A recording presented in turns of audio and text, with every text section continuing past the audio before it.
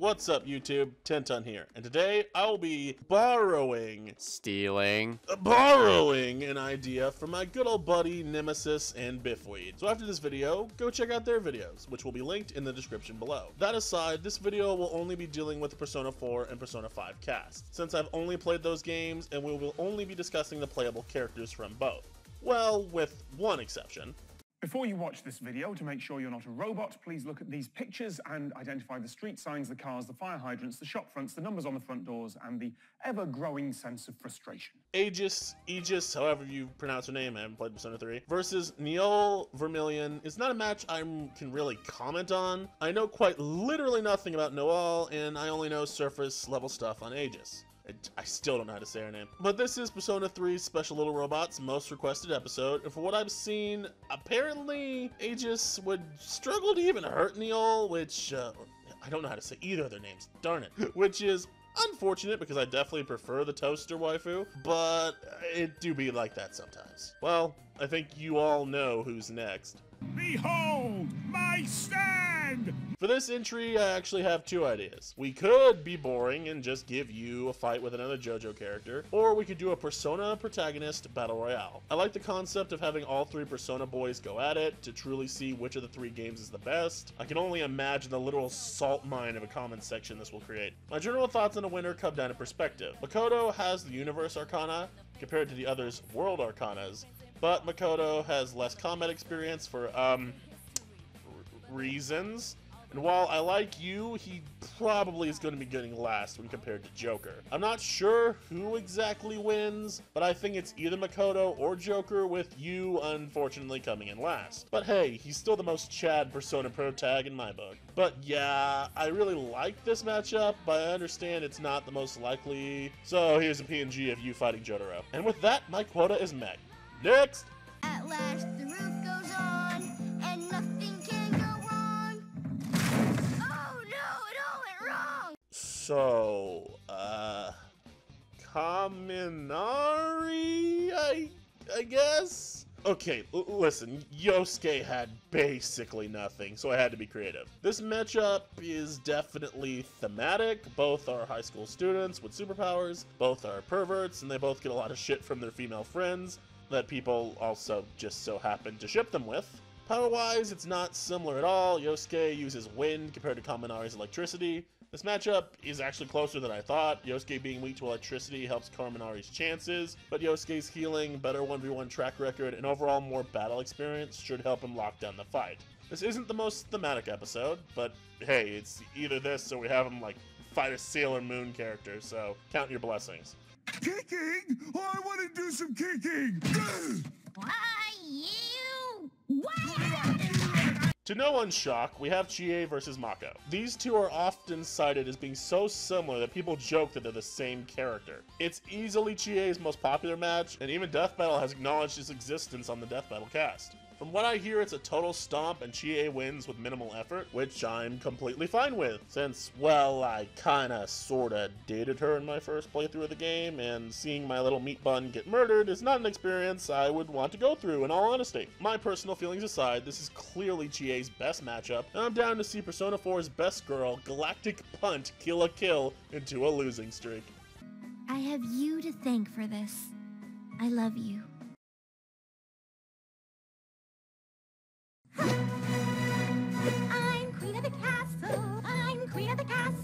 It was at this point I realized this was going to be harder than I thought. Yukiko didn't have the best options, but I eventually settled with Mai Shiranui from Fatal Fury. Both use fire, both wield fans, both have a red color scheme, and are both a tad bit airheaded, and the generic connection that they are both anime women, yada yada yada. The match has connections, and Mei could use another episode since her fight with Chun-Li is seriously outdated. This match is a pretty decent stomp for Yukiko. Persona scaling and stats trump Fatal Fury pretty easily, but hey, I'd love to see this one, mostly for Yukiko. She is just such a treat to watch, and any excuse to see Persona 4 repped in Death Battle is enough for me. Just set up the chairs. Kanji, thankfully, unlike two of our previous fighters, had an obvious choice. Kanji versus Beowulf, a brawl between two manly meatheads who both just so happen to wield the greatest weapon ever created. In fact, this weapon was created by teachers across the world to keep kids in place, so they'd have to listen to their mindless lectures. That's right, these dudes wield chairs. Now, obviously, calling Kanji nothing but a meathead isn't really accurate, but he does tend to be a bit dense, so I went with it. From what I hear, Beowulf is physically stronger, but Kanji is likely faster, and his persona helps him clutch the victory. I want this match for the dialogue alone. The banter these two could create is just too perfect to ignore. That and the idea of watching these two beat each other to death with chairs is just really funny. Did you ever notice how forks? Forks? Come on! Okay, we have officially hit rock frickin' bottom. She's the Nav. What do you want from me? She's not even playable in Persona 4. We had to wait for Arena for her to do anything. So here is Rise versus Athena Asayama. What are their connections? They're both pop stars and they're both women. Congratulations, that's all I got. Depending on scaling, I hear Rise wins, but I no clue how accurate that is. So do with that information what you will.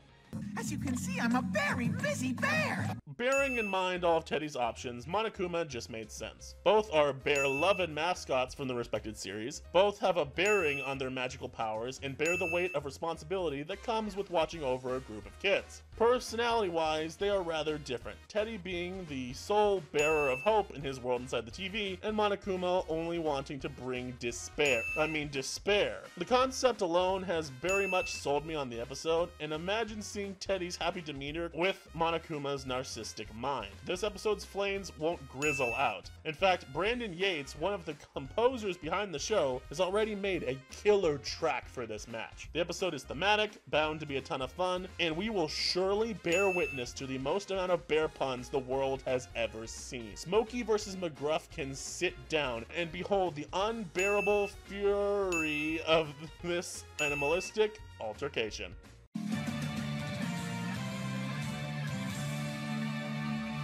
But did you know she's a girl, though? These two both had, like, no better options, and this match was surprisingly thematic. Both are blue-haired anime women that pretend to be men to protect themselves. Lucina does it to protect the space-time continuum and make sure she was born, and Naoto does it because women are not treated seriously by the police force in her world. She wishes to be a man so she wouldn't be treated differently. Or that's at least what I've been told, because I haven't gotten that far in Persona 4 yet. But, like, everyone knows that spoiler at this point, so I just decided to bite the bullet. This match might seem unfair for Lucina since Naoto Wields a gun. but Lucina, based off scaling, should be faster than lightning, so a simple bullet will be nowhere near enough to put her down. Strength-wise, Lucina is likely stronger, but Naoto is likely much more versatile with her persona, but Lucina's skills and items help her out in this regard, and with both being lightning timers, it's actually very close. I don't actually know who I think wins, and after a season filled with stomps, this is actually a nice change of pace. I'd love to see the fight start with both of them disguised, and after they receive some damage, their outfits are destroyed enough for them to both realize they're fighting another woman. It could be similar to the Zuko Todoroki scene from that episode. Naoto and her persona could have some sick combos. Lucina obviously needs a good Aether scene, and if Naoto wins, I'd love them to give her a badass gun-related finisher. A good old-fashioned headshot would be cool, or you could have her persona hold Lucina in place, allowing Naoto to get the shot off. Depending on the level of brutality, they could have Lucina desperately screaming, trying to escape, only for Naoto to cut her down.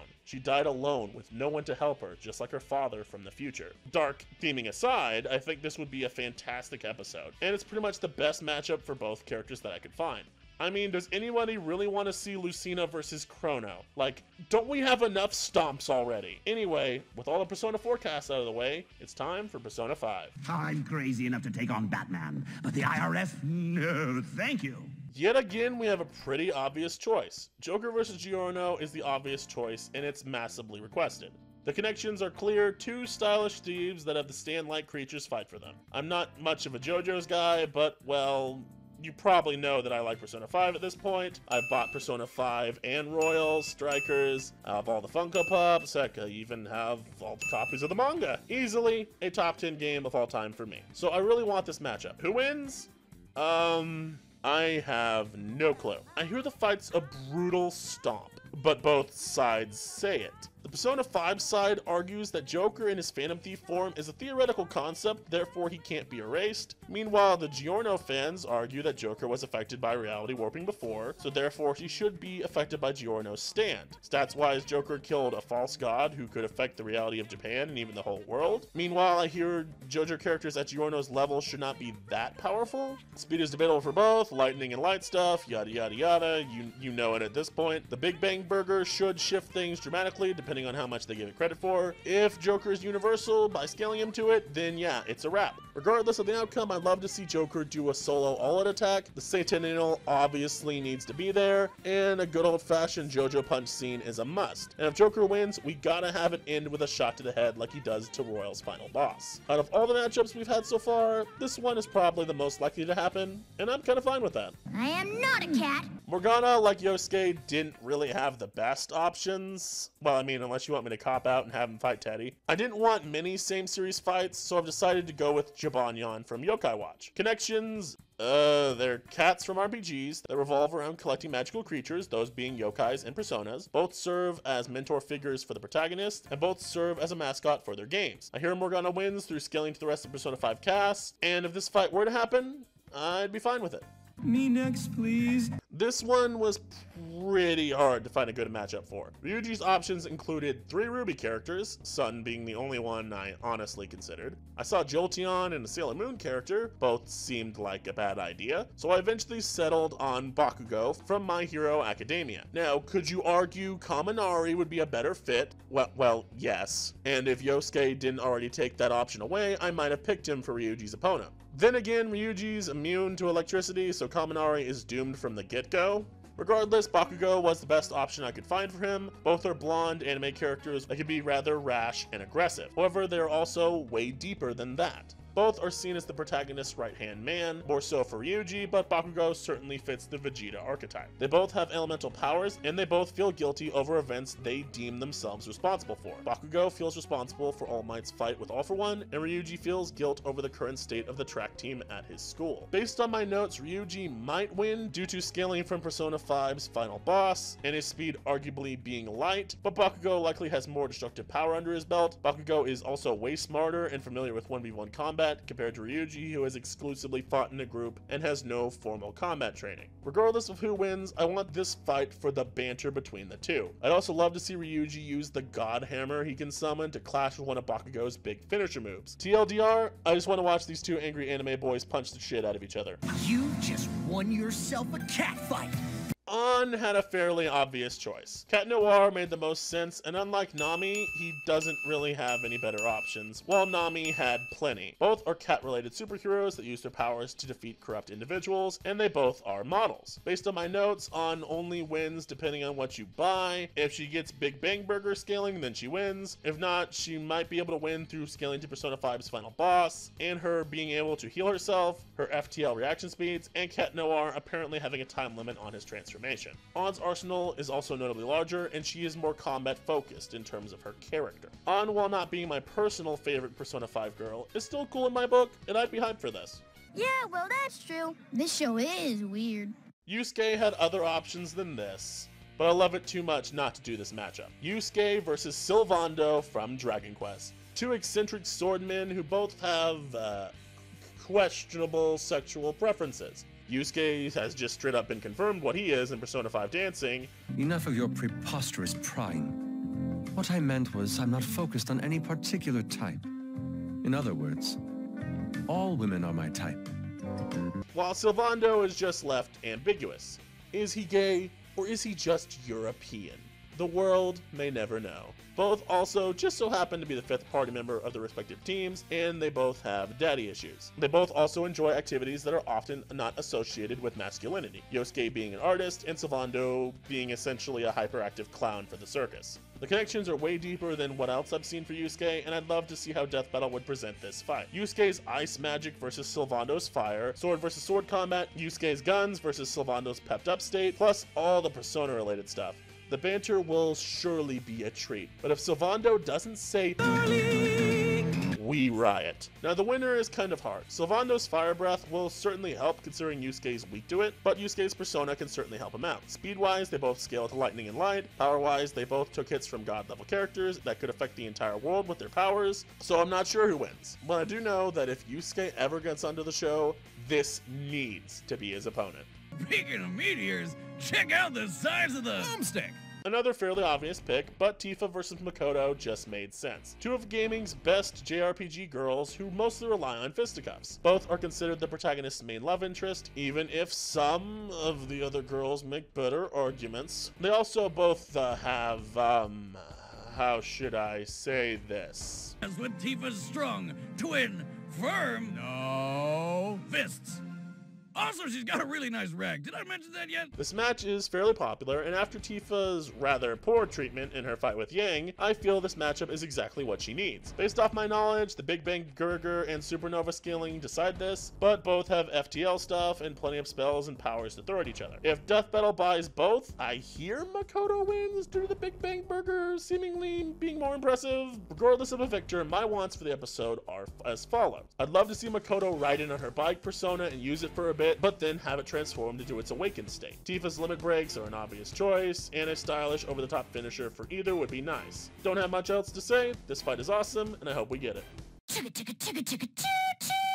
Unlike Rise, this matchup was an easy match to decide on. Futaba Sakura versus Bernadetta von Varley from Fire Emblem Three Houses. These two are both shut-ins who prefer to be alone in a nice secluded place. Both eventually work out their issues thanks to the protagonist and can end up falling in love with him. Both are rather quirky and have some funny reactions when interacting with the rest of the cast. Bernie has way more to work with thanks to her multiple different classes. Meanwhile, Futaba just kind of flies, drops bombs, can buff stats, and heal. Stats-wise, they have FTL, but Futaba's durability is certainly more impressive. Based off what I've heard, Futaba wins, which I'm fine with. I actually romance both of them in my respective playthroughs of their games, and Futaba is, to put it lightly, my favorite female video game character of all time. Her story it just hits different, dog. I don't know what to say. That and, well, she's adorable. Like, seriously, seeing her hide behind Joker whenever she is startled is just precious. And Futaba also kind of functions as a secondary protagonist. She arguably changes the most thanks to Joker's influence. She has beef with Shido for killing her mom, and she shares the same deep relationship with Sojiro that Joker does, though for obviously different reasons.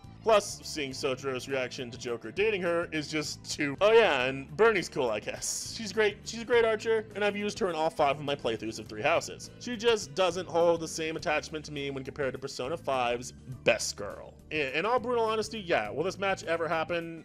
No, not at all. But hey, a man can dream. But this is my right. Until I say so. Don't let go of me.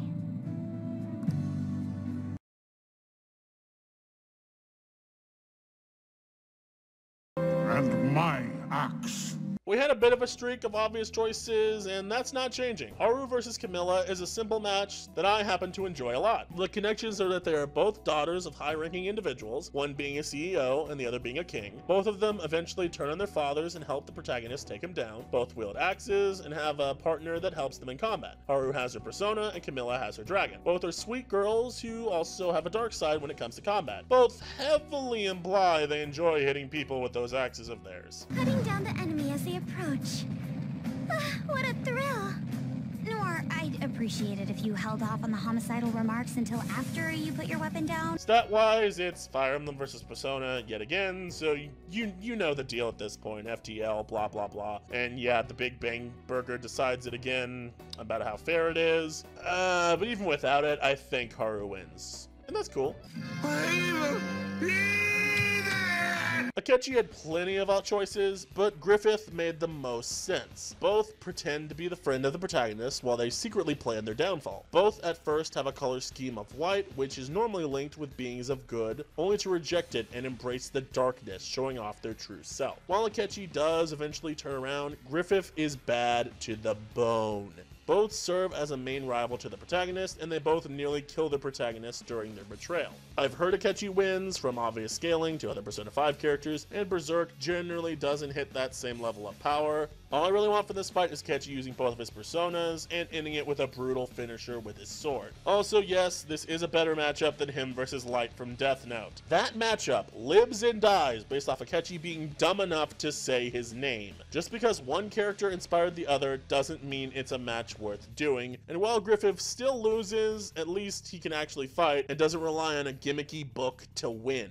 Why are you even here? Kasumi has, like, nothing. I see her matched up with Cloud because of their suppressed memories thing and the similar journeys they go on learning to forgive themselves for their mistakes, but like Cloud stomps and Kasumi only stands a chance if Big Bang Burger is given max credit. Cloud has dozens of better matchups, heck, they're already having him fight Link again, so there's not much of a chance this will ever happen. If it does one day, that'll be cool, but honestly, I doubt it will. Kasumi has basically nothing else. Anything she does have, she stomps or she gets stomped, and Cloud honestly has much more thematic matchups. We're unfortunately ending on a sour note, but hey, it be like that sometimes. Well, what did you guys think of these matchups? Do you like them, hate them, or do you think you have a better matchup? Leave your thoughts in the comments below. If you would like to see me do this again with another franchise, let me know in the comments. Well, that's all from me. This has been Tenton. Peace.